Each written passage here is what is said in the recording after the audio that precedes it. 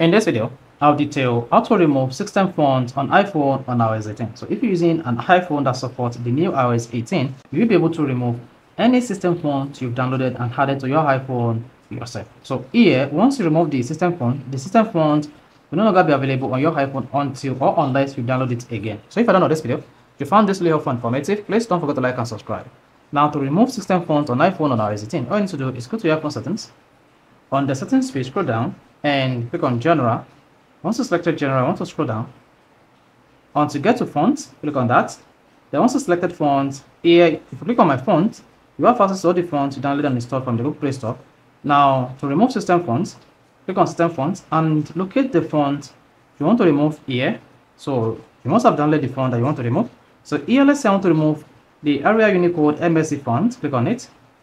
Then once you click on it, you'll see the font information. So click on it like this. Then locate the remove button at the top right.